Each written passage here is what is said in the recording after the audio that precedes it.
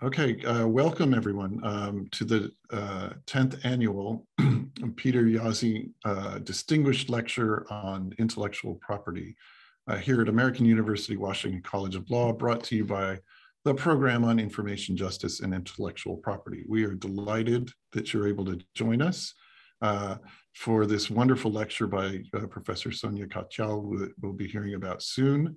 A few preliminary things.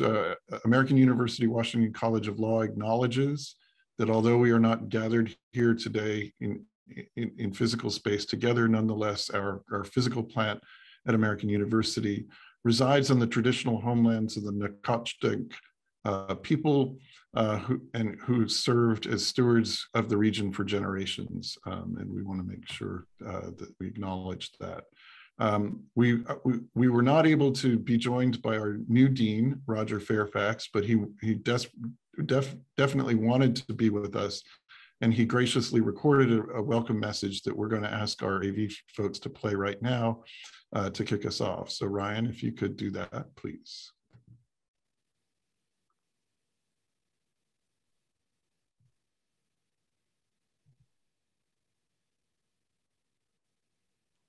Greetings. My name is Roger Fairfax, and I'm the Dean of the American University Washington College of Law. I am so sorry that I cannot be there with you on the Zoom live, but I wanted to take a brief moment to acknowledge our wonderful program on information justice and intellectual property. PIJIP has been one of the leading strengths of WCL for many, many years. Our intellectual property program has consistently ranked in the top 10 and is currently ranked number 8 by US News and World Report, and it gets an A+ grade from Juris Magazine. The continued success of the IP program and the Glushko-Samuelson IP Clinic builds on the 4 decades of service Professor Jaszi gave to the law school as a member of the full-time faculty, and service that he continues to render in his ongoing work with the program. I'm delighted to be here with you on the screen to celebrate the 10th anniversary of this distinguished lecture named in honor of Professor Jaszi's wonderful service to the Washington College of Law. So thank you for being here and enjoy the lecture.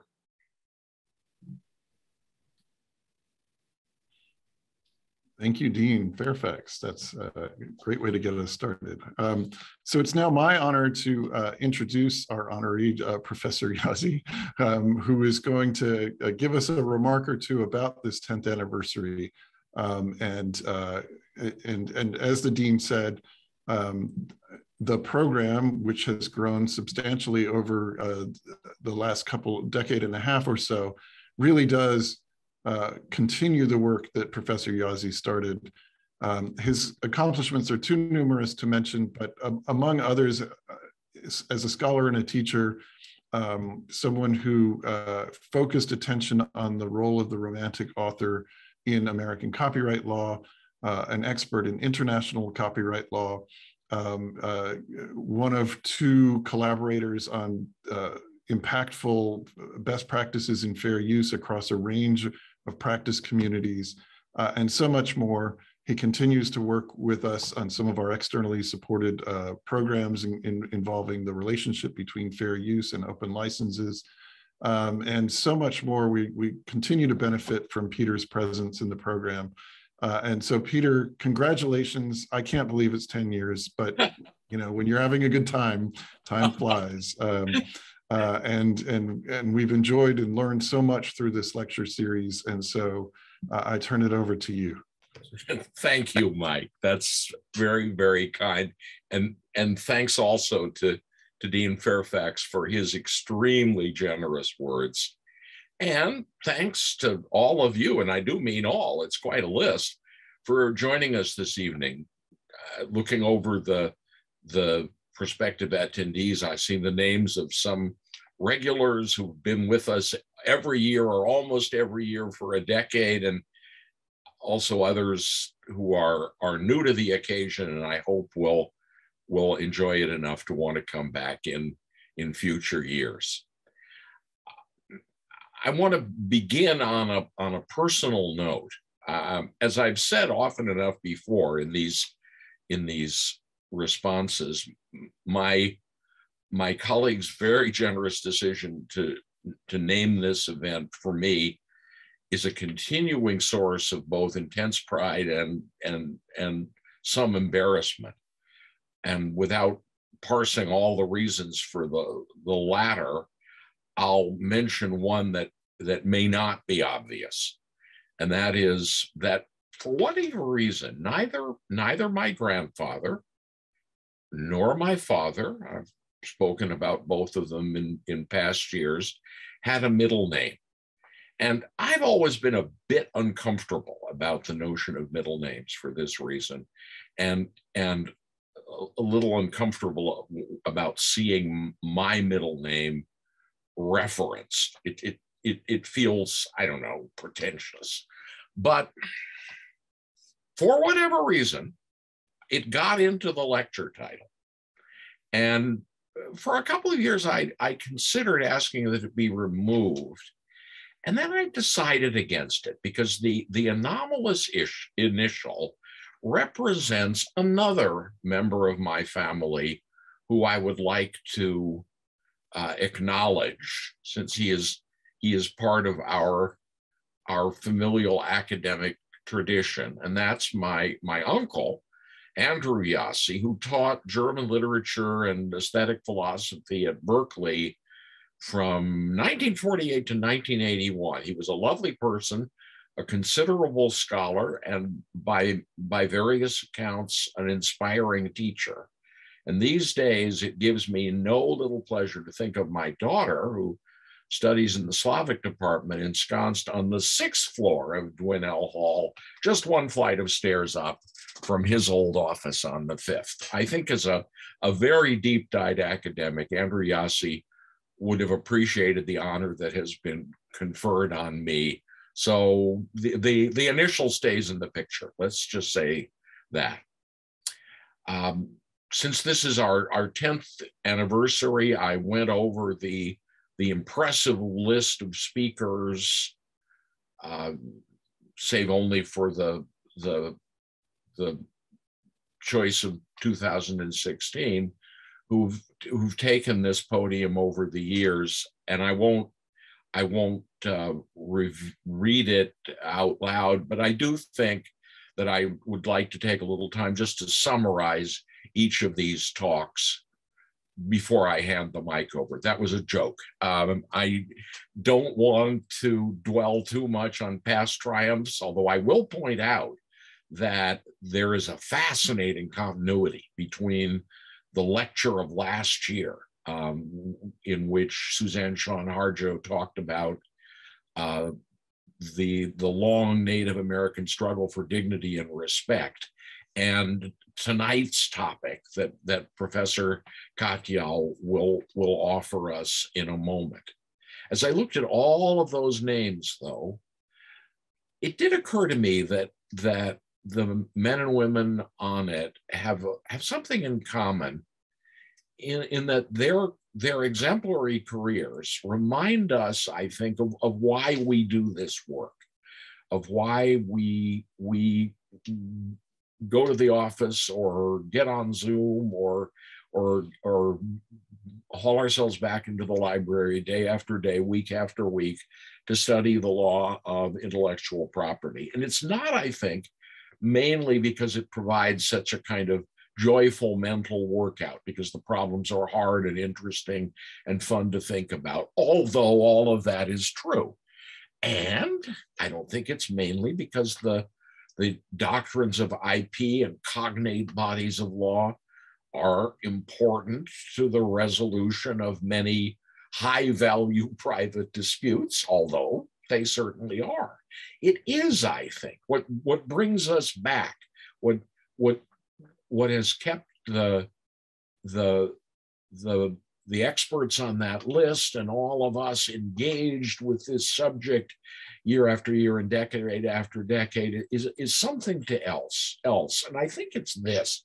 I think it is that more than any other body of law, and I would include in that, and we can explore later today the proposition that I offer, I would include in that the the law of the First Amendment, I would suggest that on a day-to-day level, IP does more than any other set of legal doctrines to regulate our common discourse, including how we speak with one another about our enthusiasms and antipathies, how we communicate both information and misinformation, and about the ways in which we represent ourselves to others and in which others are in turn represented. So all of the past outside speakers have been experts who in one way or another don't just study their subjects, but actually seek to move them, to engage with them. And tonight's speaker, forgive the cat, joins this distinguished procession of engaged scholars. And I look forward to listening and learning along with all of you. Thank you. Thank you, Peter. That was lovely. And I'd also like to say congratulations on this 10-year anniversary. We are so thrilled to celebrate it with you and to invite this year's speaker. I am honored to give the introduction, but I can hardly wait to get through my introduction to hear from the speaker. But I just want to point out first that I feel so privileged to be sandwiched in between Peter and Sonia, two of the leading lights in intellectual property, two people who have inspired me so much. So I'm looking at myself on the screen and I'm literally sandwiched between the two squares, but to have this role just to speak between the two of them is a delight. And so it is my honor to introduce this year's speaker, Sonia Katyal, who is a professor at Berkeley Law School, who holds the Distinguished Haas Chair, and also has the title of Associate Dean for Faculty Development and Research, as well as co-director of the Berkeley Center for Law and Technology. Sonia teaches intellectual property law, regularly teaches intellectual property law, and law and sexuality. And she writes in the areas of intellectual property, technology, civil rights, and the intersection of all three. She's recently been writing some very exciting stuff. I was just so excited to hear from all the work she's been recently doing, which she would choose to share with us tonight. She's been writing about artificial intelligence, and she's got some recent work looking at how AI is involved in the creation and selection of trademarks, the right to information, and source code secrecy. She's been writing about the weaponization of trade secrets law outside of the commercial context. And of course, she's been writing about the reappropriation of disparaging trademarks. Her scholarship has received numerous awards, including being named honorable mention in the Association for American Law Schools Scholarly Papers competition, the Yale Cybercrime Award, and she's twice won the Duke Minier Award from UCLA. And her recent article on source code secrecy has been selected for the best IP articles of 2019. She has written books, is currently writing books, and has written numerous articles, far too many for me to mention. But in addition to her scholarly work, Sonia is one of those academics who writes things at a very deep and high level, and also often translates that to larger audiences, and has frequently published essays and opinions in major newspapers and magazines, and that work has been cited by the Supreme Court of the United States. While she was an academic, she was in the Obama administration, selected to serve on the inaugural Digital Economy Board of Advisors in the Department of Commerce. Although she's teaching now at Berkeley, she has also spent the first part of her academic career teaching at Fordham Law School. And before teaching, she practiced law as an IP litigator in the San Francisco office of Covington and Burling. She also has been a clerk for Judge Moreno in the Central District of California and Judge Nelson in the Ninth Circuit. And I could go on and on, but I do want to say, before I pass the microphone over to Sonia, that in addition to all of these amazing credentials and accomplishments, it has been such a pleasure to know Sonia and to know her work and to follow her, because Sonia is really in a category of her own in terms of the level of thoughtfulness and creativity and interdisciplinarity that she brings to intellectual property law. And on top of all of that, she is just one of the most lovely, kind, good people. So it's just delightful that all of these qualities come together in Sonia. And so I'm very happy to present to this wonderful audience our speaker this year, Professor Sonia Katyal. Oh my gosh, wow, thank you so much. My gosh, it's just such an honor to be here virtually with all of you on Zoom, as it turns out. I just really want to thank all of you so much, and all of those that are joining us on Zoom from so many different places. And I just really want to thank Peter and the folks at American for inviting me to be here today. And to join this incredible line of scholars who have given this lecture over the last 10 years. And I really just, I would like to dedicate this lecture to the people that have spoken before me, because this lecture very much draws on the work of our previous lectures. And I also just really want to recognize the resilience of the IP and public interest community, that through so many walks of life and such a tough year, we've found really wonderful ways to come together and celebrate each other's work and, argue for waivers for vaccines and all the wonderful things that happen at American and so many other places. So today I want to talk to you about something that I think affects kind of all of us. And it very much, you are completely right, Peter. It continues in the thread of Suzanne Harjo's wonderful talk last year. And this really focuses on the dynamics between advertising, racial injustice, and our commercial marketplace in the wake of the Black Lives Matter movement. And I'm going to share some slides with you. And before I do that, I just want to warn you that some of the content, given the topic that I'm going to be talking about, some of the content is unfortunately offensive, and I apologize for that. Okay, so the topic that I'm going to talk about today is called the Commercial Counterpublic. And I guess I just want to foreground this talk with a really famous quote from Audre Lorde that I think, kind of sets the tone for what I would really like us to think about in the context of this talk. The master's tools will never dismantle the master's house. Oops, okay. So I want to start on June 15th, 2020, when a video that was entitled "How to Make a Non-Racist Breakfast" goes viral. And the video begins with a Black woman named Kirby who is about to make breakfast. And she sees a box of Aunt Jemima pancake mix in her fridge. And she says, "Aunt Jemima."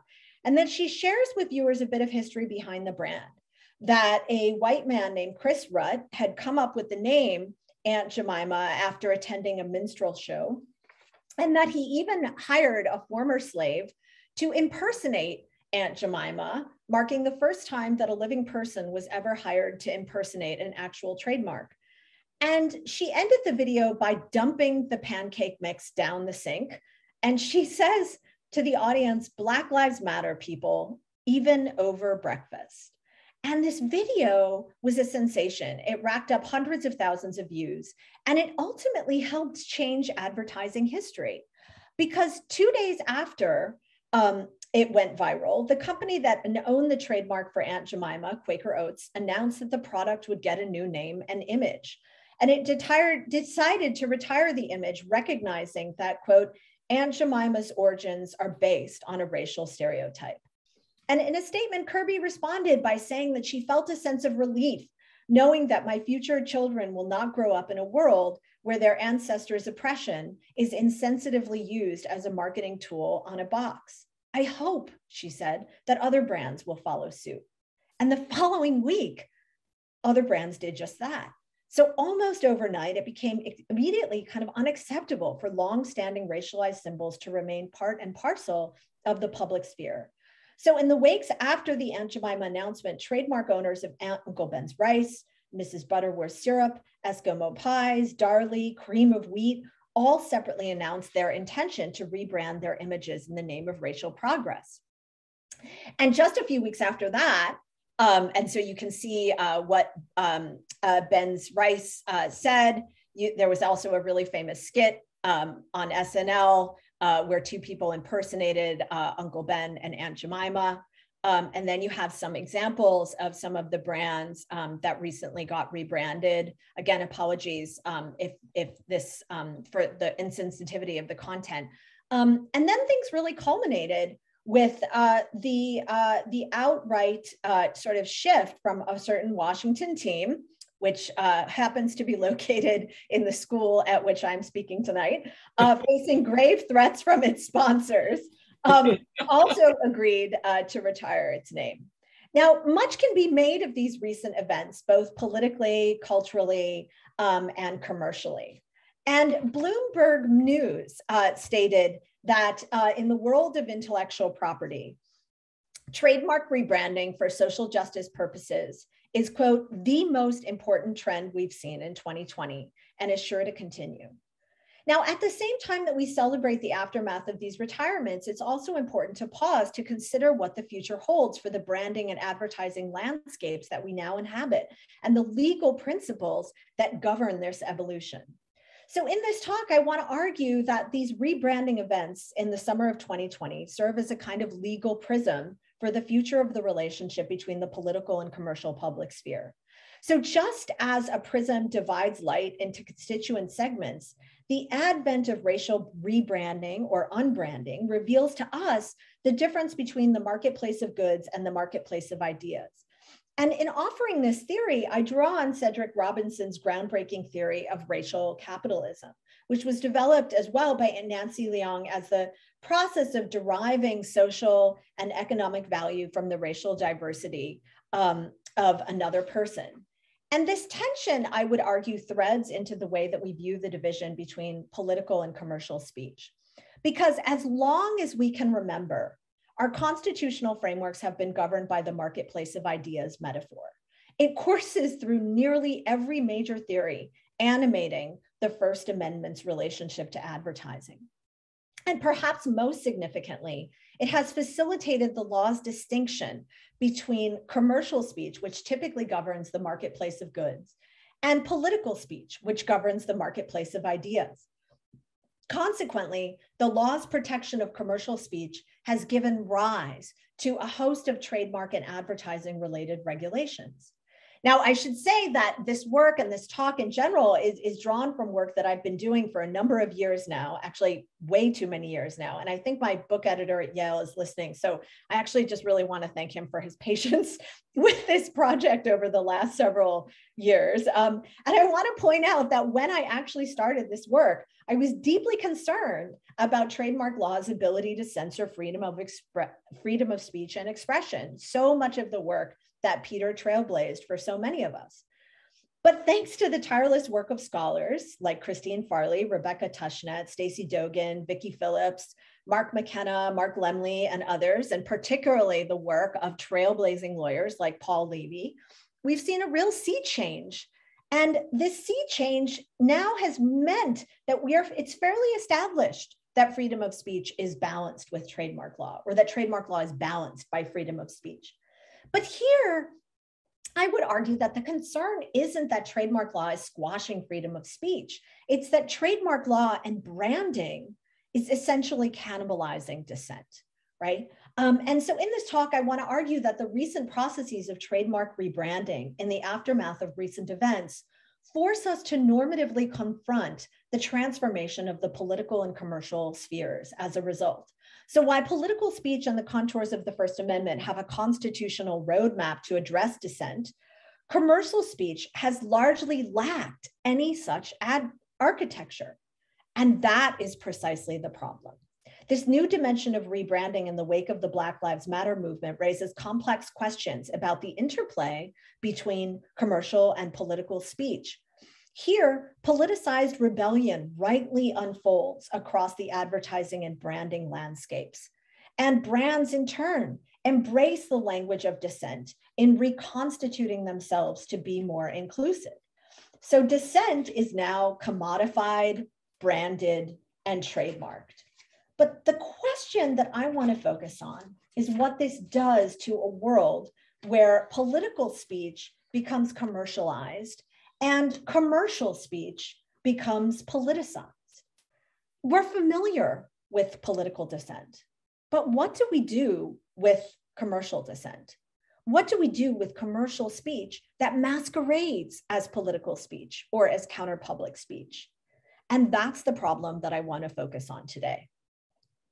Now, in order for us to really understand why this transformation is so foundational for the future of advertising, we have to situate the origins of this transformation within the public sphere. And so, in other words, in order to see where we've arrived, I think we have to grapple with the past. So the main idea for a counterpublic comes out of the work of philosopher Jürgen Habermas, who argued in his landmark book, The Structural Transformation of the Public Sphere, that the public sphere emerged from a system that empowered citizens to exercise distance from the state, in part through the rise of newspapers, salons, coffee houses, and other entities. And these practices produced kind of a reading public, the public of an emerging sphere of civil society. Now, while Habermas wrote about this initial emanation of the public sphere in glowing terms, in later years, his work expressed concern that it became harder and harder for the private sphere to limit the growth of state power. So while the powerful could easily distribute their views, it became harder and harder for marginalized voices to talk back. And here it is said that the core idea of a counterpublic is formed, in part by Habermas's central observation that some publics are defined by their tension with a larger public. Now, Habermas may have outlined the broad notion of a counterpublic, but the more specific idea of it comes from scholars Rita Felsky and Nancy Fraser, both who we see on their screen today. They both articulated the idea of a plurality of public spheres and a plurality of competing publics. And in Nancy Fraser's now famous account, she observes that if we think of public discourse as a single, comprehensive, overarching public, then members of subordinated minority groups have no arenas for deliberation amongst themselves. And so she famously wrote, members of subordinated social groups, women, workers, people of color, and gays and lesbians have repeatedly found it advantageous to constitute alternative publics.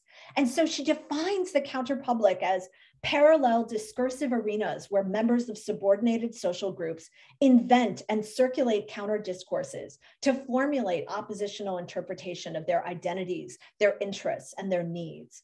So as long as we've had the public sphere, a counter public sphere has arisen alongside. And within both of these systems, language plays a powerful role, both in facilitating discrimination, but also in deflecting it as well. Now you may ask, okay, Professor Katyal, or maybe my kids would ask, I know that they're watching downstairs at ages 6 and 10, and they're probably very excited about my discussion of trademark law since it comes up so often. How does this relate, you might ask, to the public interest and intellectual property? Two things that Peter Jaszi, Christine, Farley, Vicki Phillips, and my predecessors have spoken about. Well, I would argue that the concept of integrating property claims to counterpublics through the process of trademarks and branding raises deep commerciality that the law is currently unable to address. Now, reading about counterpublic theory, it's pretty obvious that any scholar would be immediately struck by its deep and intrinsic similarities to the employment of self-appropriated slurs within political and commercial speech. Now, as I argue, and as others have argued as well, counterpublic marks collectively comprise a specific and understudied type of trademark, one that turns on the nexus between the mark, the identity of its owner, and the political expressive purpose behind the trademark itself. So you might ask, why suddenly today are these counterpublic trademarks so important? And here I think it's important to take a historical look at how trademarks have changed over time. As the nation's industrial economy grew, trademarks grew in importance. They culminated in a system of federal registration, enabling a triangular relationship between individual, product, and nation. But at the same time, we also see the flourishing of racial branding. And racial branding essentially flourished during this era. And I want to credit Anjali Vats's excellent discussion of this in her book, where she points out how racial scripts have been used to demarcate people of color as objects for consumption instead of as equals. And within this system of racial capitalism, white individuals become marked as producers and consumers, and people of color become marked as objects of production and consumption. And yet, ironically, despite these conditions, Americans of all races have continued to think of themselves as consumer citizens, and consumption becomes cast as an act of patriotism as a result. So the culture embraces this neoliberal kind of individualized notion of entrepreneurship. And through this, the consumer and the citizen become united as a single entity. Now, although these trajectories were periodically disrupted by the onset of anti-consumption social movements, like Adbusters, for example, even they adopt a paradoxical position that urges consumption as well. So you can see on their website that you can buy a pack of tools that enable you to make yourself ready for the revolution. You can buy the corporate America flag. You can buy a black spot unswisher. Now, this helps me, I think, to explain where we are today. And where we are today is that we embrace rather than we resist the marketplace, right? It sits uncomfortably between anti-consumerist models of the near past and more recent models of consumer sovereignty that have emerged.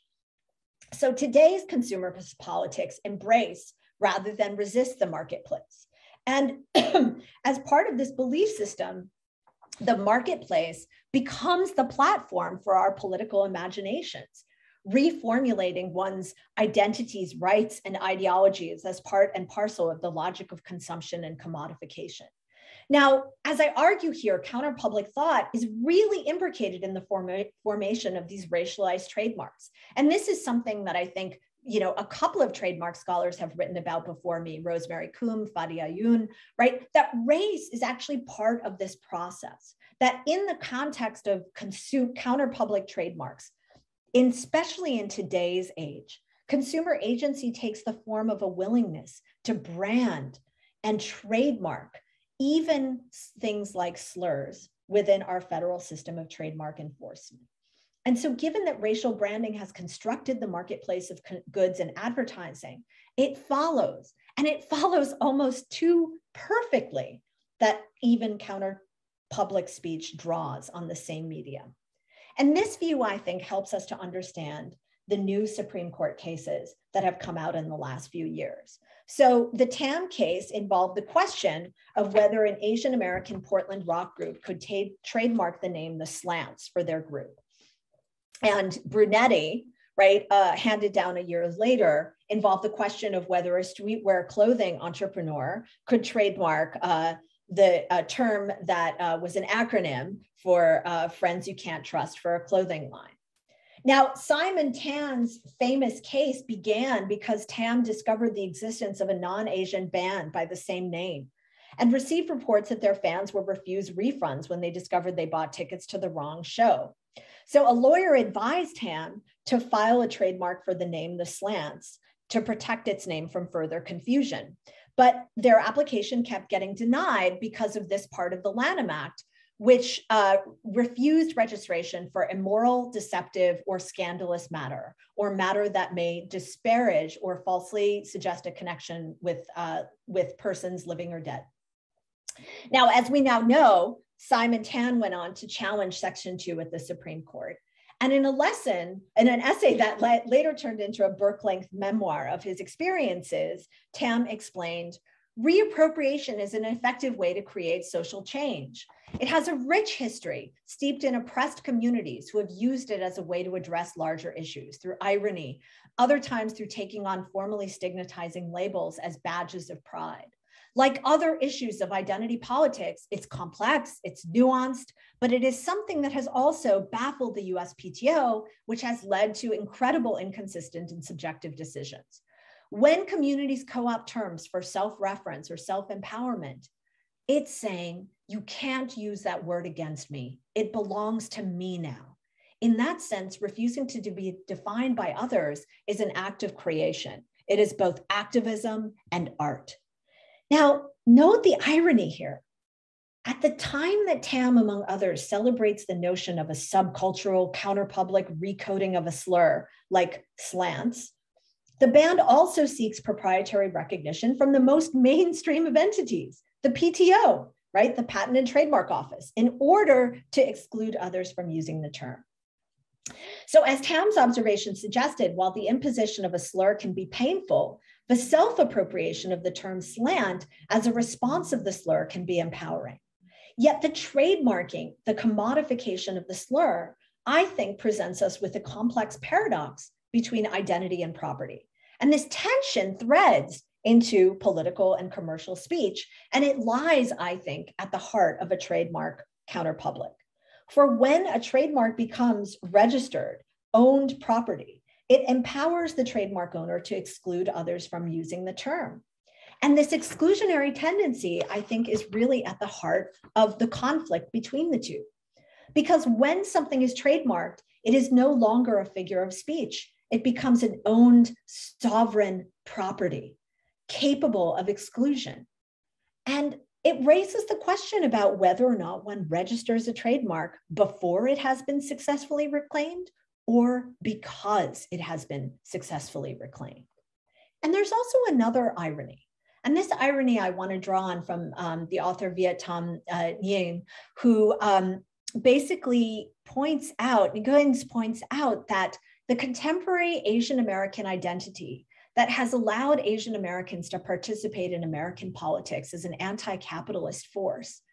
And he observes how this has now become a thing, a commodity to be marketed and consumed. While Asian American political identity has enabled political resistance against racism and capitalist exploitation, Asian American cultural identity in the present moment furthers the aims of capitalism because Asian American cultural identity and Asian American lifestyle is both a commodity and a market at the same time. Now, the fact that Tam sought to protect all three, identity, commodity, and marketplace, I think produces the legal tensions that I want to talk about in this lecture, right? So when the court considered the point of whether or not this sort of counterpublic trademark was commercial speech or political speech, it basically just refused to define it, right? And it concluded that it didn't need to resolve the debate or the question or the division between political speech or commercial speech because Section 2 did not serve a substantial interest, nor was it narrowly drawn. And it rejected the idea that the government had an interest in preventing offensive speech. And it concluded the proudest boast of our free speech jurisprudence is that we protect the freedom to express the thought we hate. Nor, the court continued, was it narrowly drawn to drive out trademarks that supported invidious discrimination, concluding it is not an anti-discrimination clause, it is a happy talk clause. And the opinion concluded by noting the commercial market is well stocked with merchandise that disparages prominent figures and groups. And the line between commercial and non-commercial is not always clear. And if affixing the commercial label permits the suppression of any speech that can lead to political or social volatility, free speech would be endangered. And then it followed up the Tam opinion with Brunetti, where the Supreme Court concluded that the ban on immoral and scandalous marks comprised unconstitutional discrimination based on viewpoint.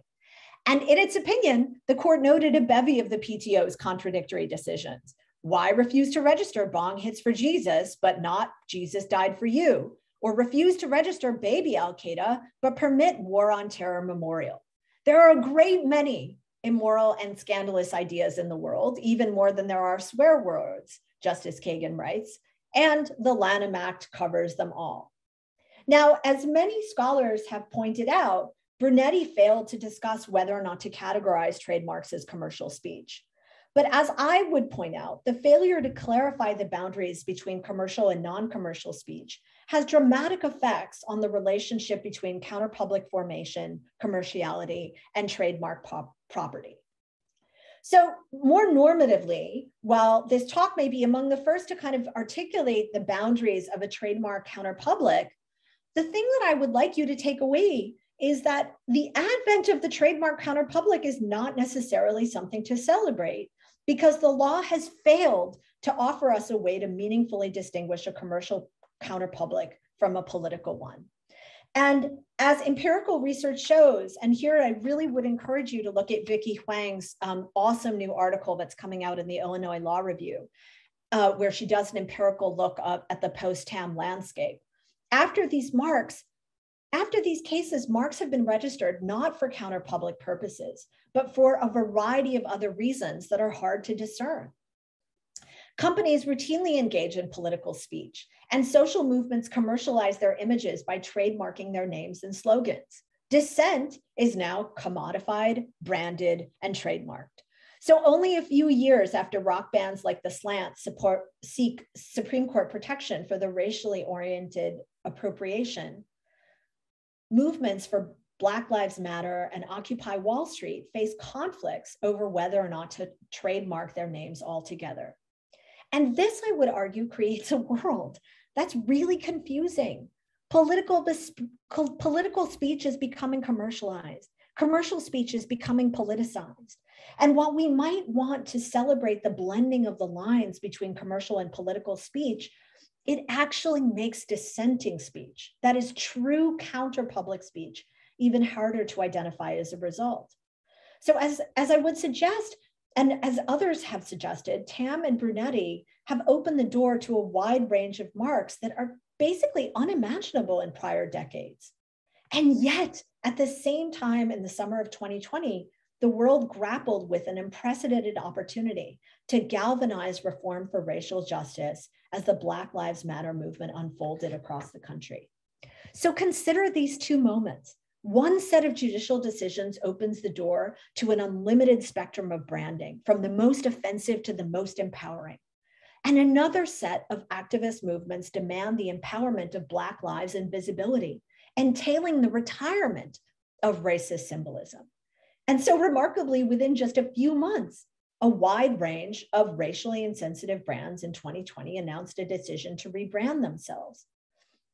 But for trademark experts, there is something deeply paradoxical about using the power of intellectual property rights to do things like protecting minorities from slurs, when our classic coterie of civil rights protections have failed to do the same thing. When we launder our desire for civil rights through the lens of the marketplace, everything, even resistance, becomes commodified. And the marketplace of ideas becomes a battleground of brands, trademarks, images, sardonic hashtags. And so even though the Supreme Court assures us that trademarks are private speech, there is an inescapable difference between private speech and a brand. Brands are much more than private speech. They're commodified commercial speech with public implications. And as the empirical evidence surrounding the aftermath of TAM suggests, many registrations are not self-appropriated at all, but rather appropriations of slurs that still have the potential to do significant damage. Here's my case in point. Not everyone celebrated Mattel versus TAM. Several years ago, just a few weeks after the opinion was handed down, and as the topic of our last lecture spoke about, the US Department of Justice asked the Fourth Circuit to end a decades-long Section 2 challenge to the name of the Washington, D.C. football team. And that challenge had been percolating for decades, long before Simon Tan had even been born. But because of TAM, they had to end the case. Now, in my view, the Supreme Court, even as it attempted to harmonize trademark law with the First Amendment, produced a curious irony. Just as it empowered individuals like Simon Tam to reclaim and reappropriate derogatory terms, it now extends the same protection to the most entrepreneurial of haters as well. And so just to kind of outline some of this, I just want to draw on Vicky Huang's just amazing empirical work on this, where she points out that there's like a bunch of different kinds of marks that have been registered after TAM. It's a small number, but it's important to note that these marks are not all self-appropriations after TAM. The first category of marks that now can be registered are the ones that would fall into TAM's context, self-appropriated marks. And the second category of marks are marks that are disparaging, but not the products of self-appropriation.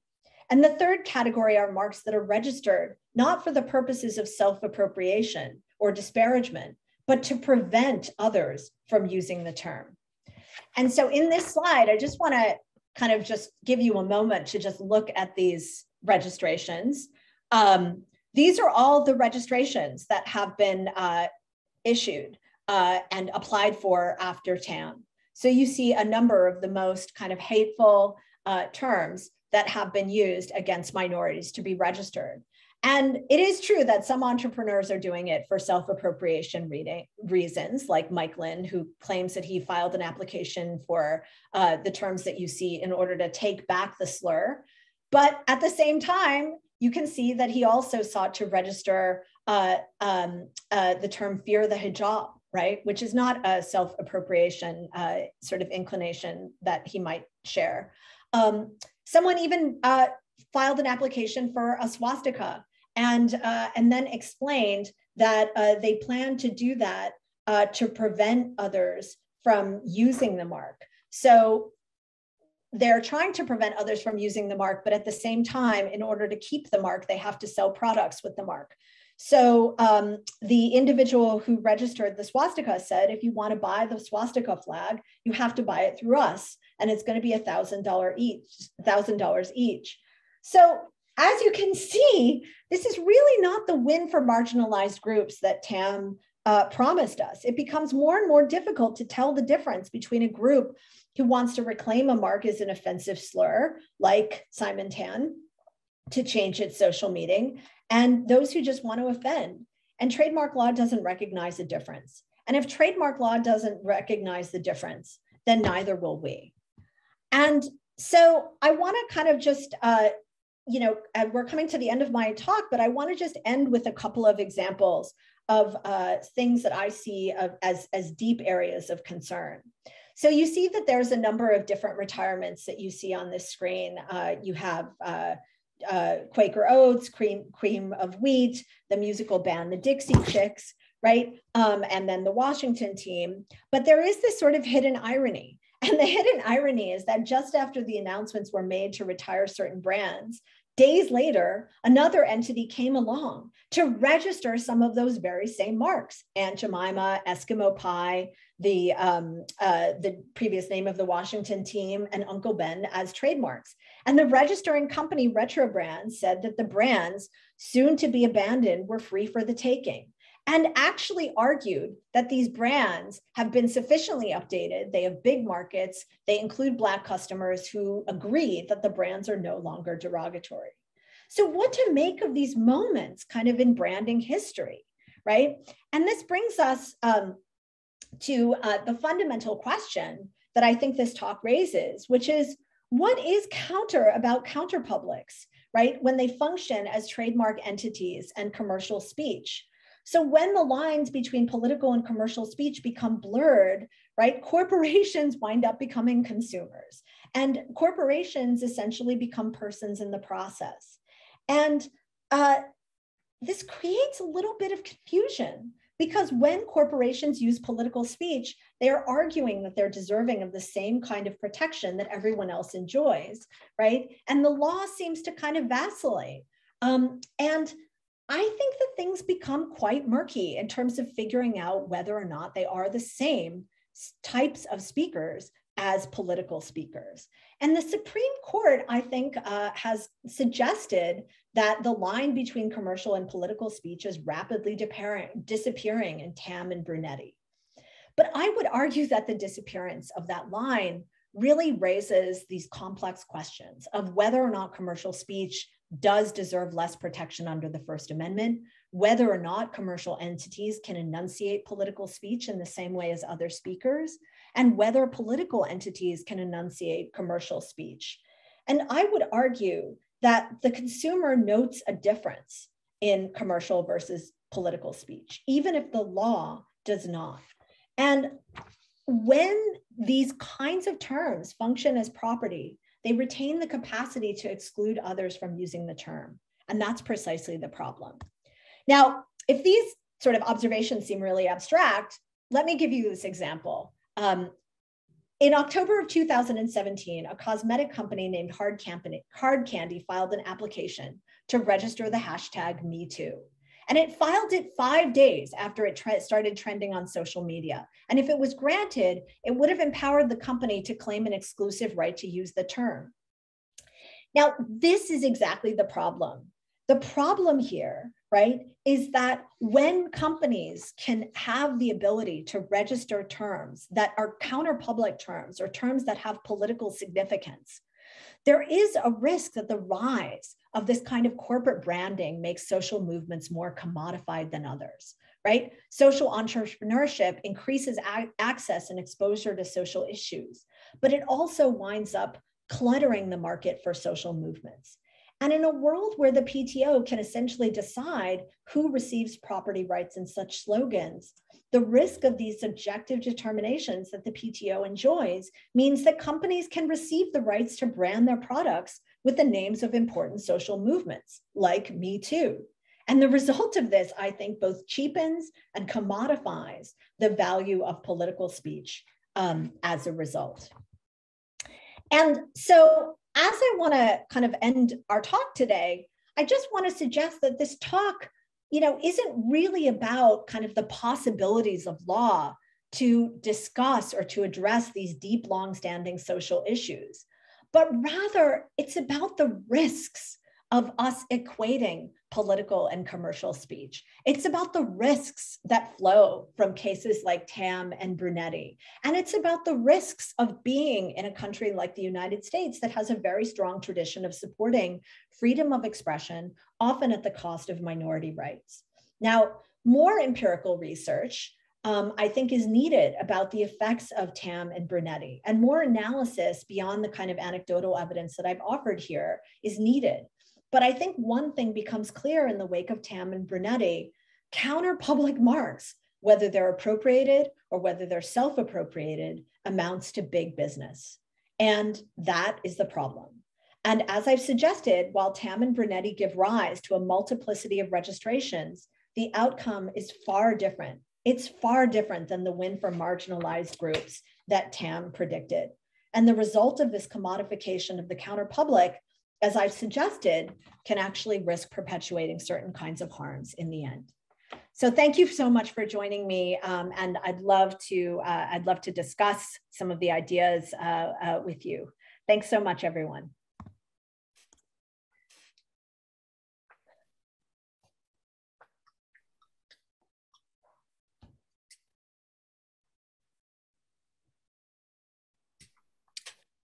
Sonia, that was terrific. Congratulations. That was well done. Really, really powerful, very accessible. Even though you did mention Habermas. Well, I did go to Brown University. I had to mention that. No, and I think you've really put your finger on a hard problem, and your point about, on the one hand, it's, you know, it's the brand, it's the arguments about the brands that are doing civil rights work, but then are they really is great. So my job isn't to chat. My job at this point is to moderate the Q&A.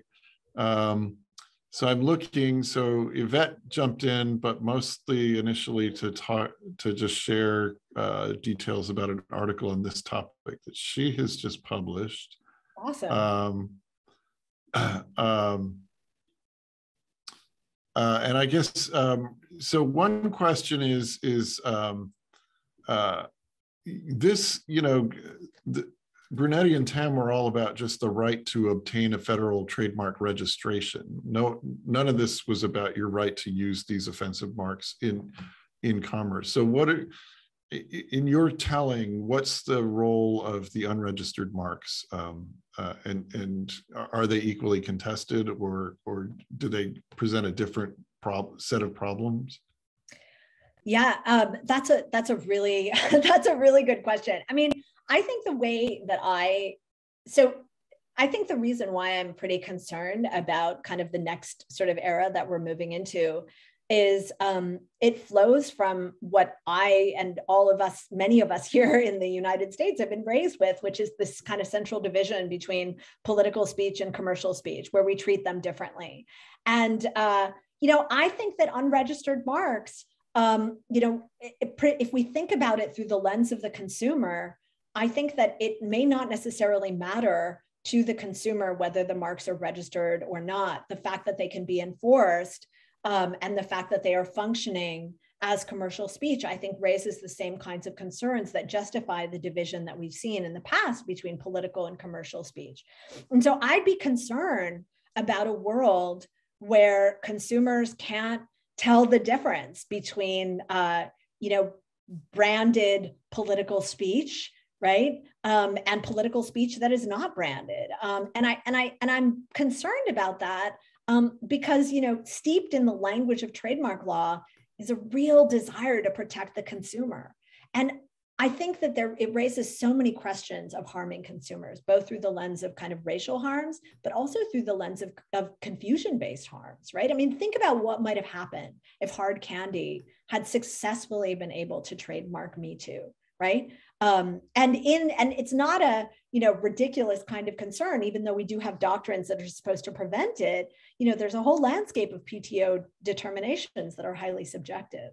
So I think I would be concerned about things through the lens of what the consumer sees. Great, thank you. So in the queue, Austin's got a trademark question, and then Peter has a copyright question, because the two bodies of law speak to each other. But awesome. Austin asks, when addressing Huang's second category, appropriated marks, would it be possible for marginalized groups to claim a Section 2A claim of falsely suggesting a connection to a national symbol when referring to symbols or likenesses of people or groups? Is there any room or standing to use that as an avenue? Yeah, I mean, this is such a great question. There is so little case law on that provision relative to the others in Section 2A, but I think that, you know, particularly when we think about the concerns that many Indigenous groups have about marks, and I think that is exactly the kind of prong that we should think about kind of using for those kinds of ends. And I do just want to say that you know, Angela Riley and I and Rachel Lim, who is a grad student at Berkeley, we are doing this massive project where we are basically combing through the PTO for indigenously identified terms and then trying to research where the ownership resides, precisely for the purposes of hopefully creating some groundwork to do that sort of very, very important work that I see as part of the cultural property responsibilities that we all have. Very interesting. Peter. Thank you. It was a wonderful talk. Very challenging very pertinently, although disturbingly illustrated and powerful. So thank you very much for that. And I hesitate to interrupt the trademark discussion, which is very rich and from which I can learn a lot, but I do have a question about copyright implications of the argument. So, as we all know, for a long time, we got along in copyright law without having any clear doctrinal connection between fair use and the First Amendment. And then, you know, with one thing and another, that changed. And suddenly the Supreme Court, maybe to get itself out of a spot that it didn't like being in, decided that after all, this doctrine had been about freedom of speech all along. Who knew? But anyway, and then we've been working with that for 25 years or so, somewhat successfully, in the sense that it hasn't done any harm to be able to claim that the sort of First Amendment issue is pushing behind the fair use doctrine. And I worry a little bit that if we clarify the distinction between commercial and political speech, there might be an inadvertent effect, which is to take some of the sort of free speech steam out of the, whatever we want to call it, the fair use renaissance or whatever name we give it on the copyright side. Because after all, I mean, most of the stuff that we are dealing with in, a book is a thing in commerce, a movie is a thing in commerce. If we make the line too clear, I worry that we create an opening, a crack, a kind of a fissure in the fair use powered, in the First Amendment powered fair use doctrine that has been developing so nicely for the last quarter century. I don't know if that makes any sense, but no, it totally makes sense, Peter. And if you didn't raise that question, I would feel as if I failed at this lecture in some way, given the fact that so much of what we enjoy in the landscape of freedom of speech is attributable to the kinds of things that you've made us all think about, right? I mean, it is because of you and the work of so many others that I think the boundaries of fair use are well established and embraced. Now, I want to respond to your question by actually suggesting something that I'm pretty sure the Supreme Court might disagree with, right? But it is something that I feel very strongly about. And I have to say, I mean, I'm really inspired by Rebecca Tushnet and Christine Farley's work on this. I do believe that the boundaries of commercial speech create kind of a different lens for us to think about in terms of the world of trademarks. And I think that a lot of that comes from our responsibility, or at least what I see as the government's responsibility, to protect the public from unfair, discriminatory, potentially fraudulent advertising and brands. And so for me, when I think of sponsorship, I take a really broad view of what sponsorship means. And I know that is against the grain of, what the Supreme Court said in Tam and Brunetti, where it classified trademarks as private speech. I wholly disagree with that. I do not think that trademarks are private speech. I think that trademarks have so many aspects of them that are kind of imbricated with government enforcement. And so in that sense, I think the public can draw a clear line between brands and something that is copyrighted, right? And we don't associate Dune, for example, with government speech or responsibility, but we would be concerned about something that we're confusing regarding that brand, Dune, right? And we would look to the government to help us enforce any boundaries of confusion. So that's kind of where my impetus comes from. It truly is from, that really basic kind of distinction between political and commercial speech. And I know that I'm not going to be on the Supreme Court anytime soon to, push or enforce that boundary. But, who knows, maybe the next generation of Supreme Court justices might reinvigorate that division. Thank you so much. Great. And Rebecca, I don't know if we can hear you or if you may have to type your question in the chat. Can you hear me? Oh, we can. Great. Hi. Hi. Hey.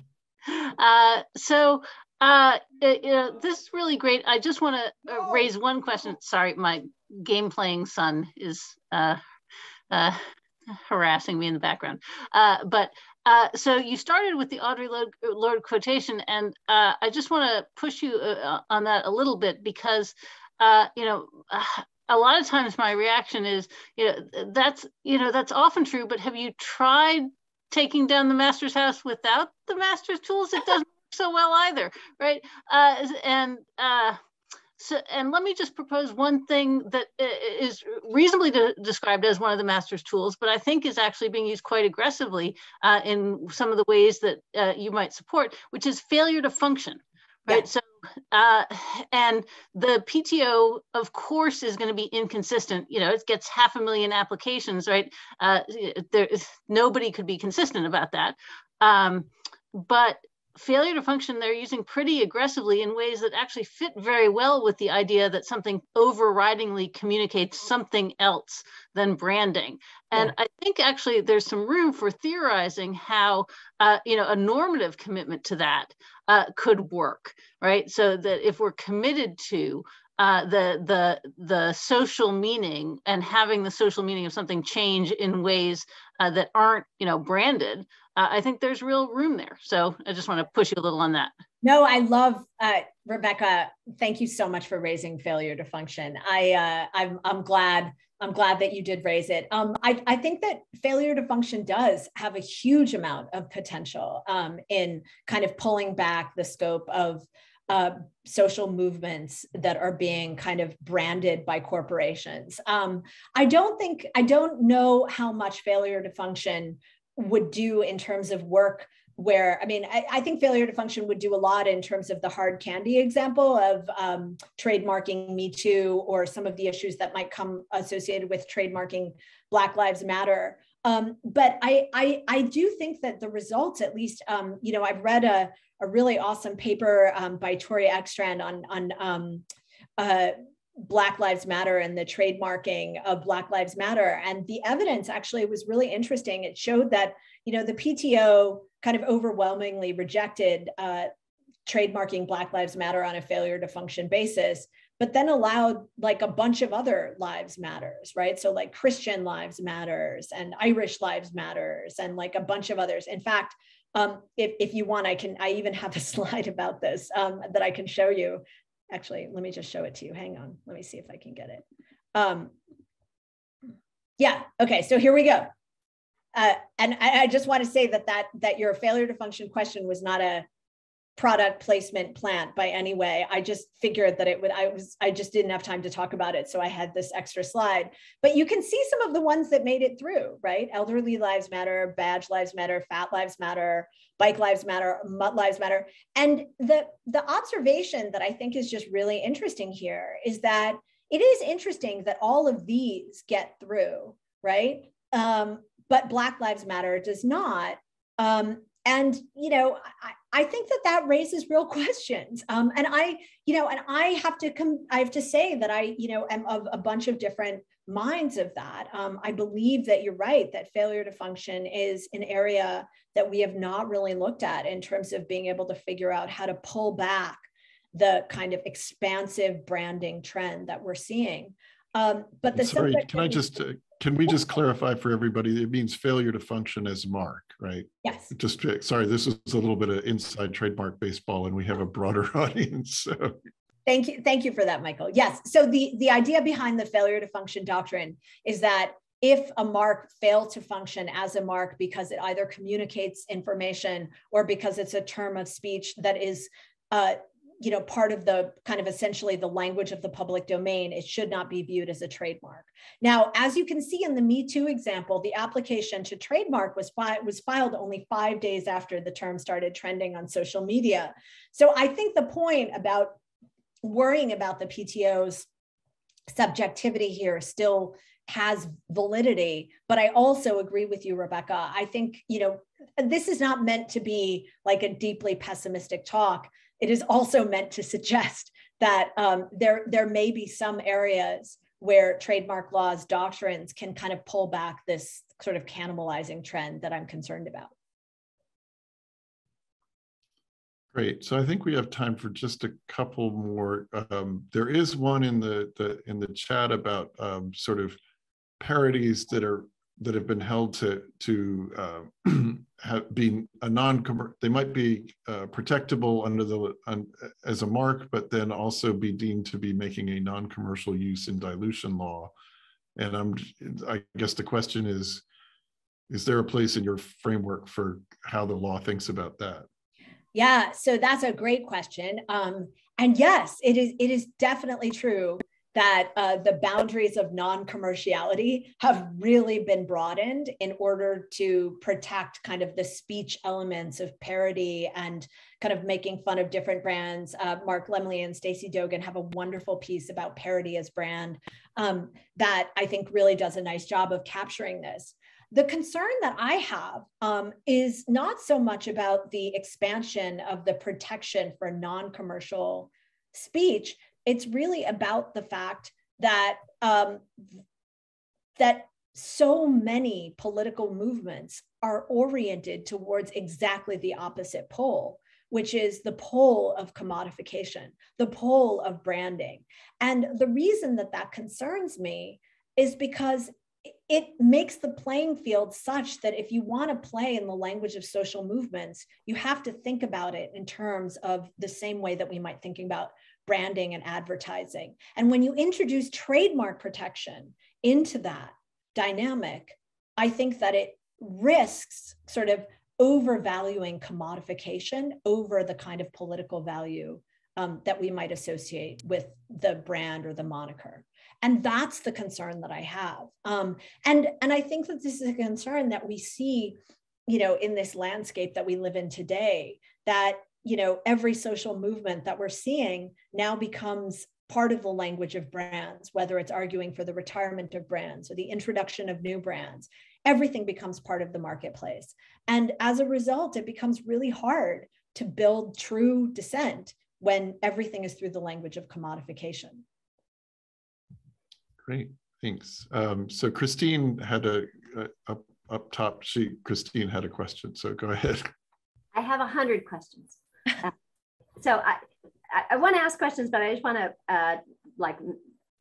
make up a few placeholders for things that I would love to have time to talk to you about another time. One is, I wonder if you've thought about how the difference in appreciation for the downsides of the route that the Supreme Court was taking. If you have thoughts about why that so belatedly occurred to a couple of justices, namely Justice Sotomayor and Alito. Well, to some extent, Alito, but Breyer as well. Like why did they not? Were they so captivated by Tam's story, or if you have some other idea about that? Also, you didn't mention this other trend, which has nothing to do with racialized trademarks or dissent speech, but does have to do with speech and trademark. Is this other trend of the vitality of the Rogers versus Grimaldi defense of the use of trademarks against trademark owners, and how that's become such a popular route to go, which I think has a place in what you're talking about in terms of, everything's speech, and everything is also branded, and somehow we have to, we have to make space. But what I'd really like to ask you about is whether there's been a change, I guess, I don't know how to say this in a more nuanced way, but has capitalism become more sophisticated? So I think you've written elsewhere about the Pink Panther Brigade case in the Second Circuit from I don't know when, which is trademark owner gets to absolutely, beat a dissenting speaker with their trademark totally successfully, right? That was a likelihood of confusion. You win on every single factor. And that's not what we see anymore. What we see now is more a co-opting of dissent, right? Yeah. Of bringing it all into the branded world and not seeing the separation between the two. And just to give you a few more examples of this. So I'm really glad that you're doing this project on looking at the USPTO database. It's always such a wealth of really interesting information. And I hope you're looking at designs as well as word marks.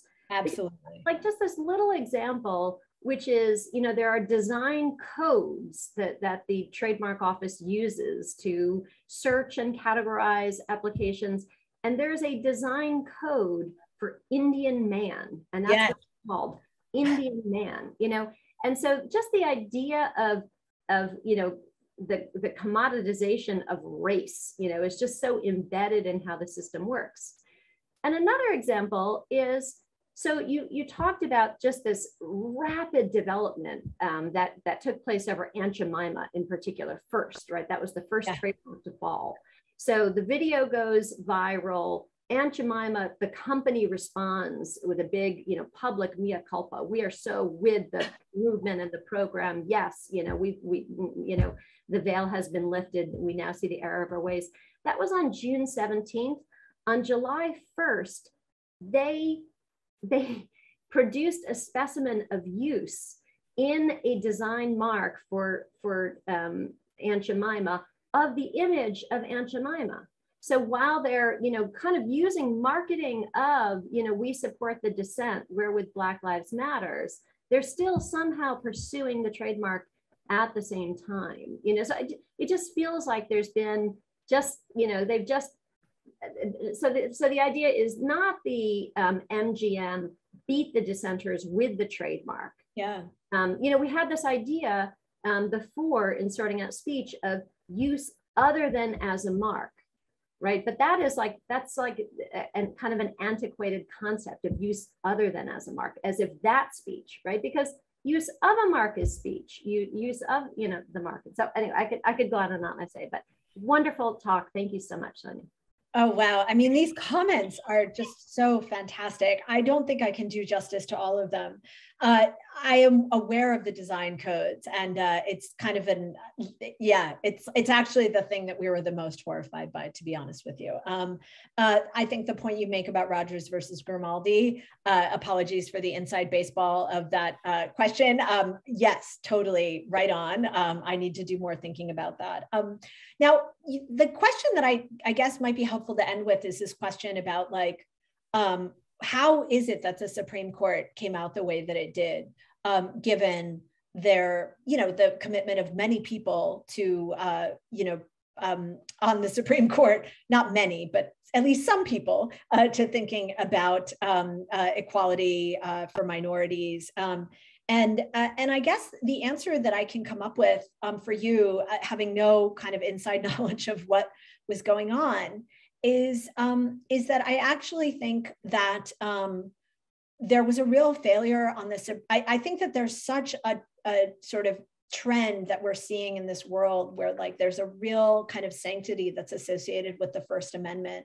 And I think that it has led us, our concerns for protecting political speech have led us to a world where we're not really thinking about the central Hudson reasons for why we had this division between commercial and political speech, which was really to protect the consumer.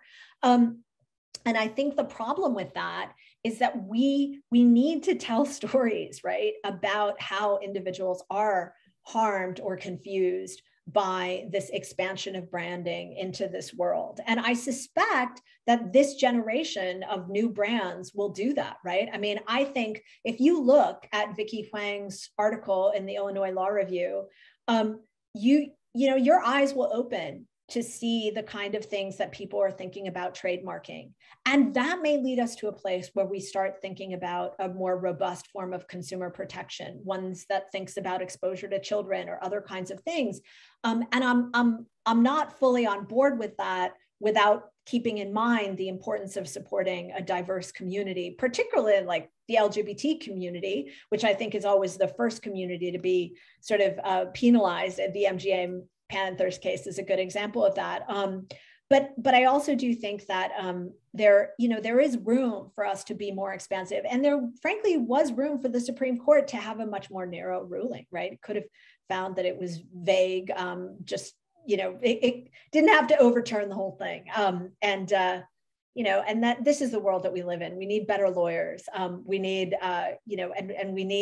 I think we need people who really understand kind of the boundaries between political and commercial speech. But I sometimes think that our commitment to the marketplace is so concrete and so broad that it makes it hard for us to understand why that difference really matters. And that's a really powerful note on which we should end our formal discussion. And I want to thank all the participants who hung in there for an hour and a half of Zoom. We do understand after having done it for almost 2 years what that takes. And Sonia, it's just a tribute to the magnetism of your topic and your presentation that you've been able to hold the audience like this. So thank you so much. I'm sorry there were a couple of questions that we just didn't get to. Obviously, email is a way to follow up with Sonia. I expect this is clearly an ongoing project, so there will be other times to engage with you on this. But I think, Christine, Peter, any last words before we sort of sign off? Well, I just want to thank you, Sonia. That I can't believe that time flew by so quickly. I was enraptured and really angered in the right way and and provoked in the right way. So thanks for that. Well, your work did the same for me. Thank you so much, everyone. You're here.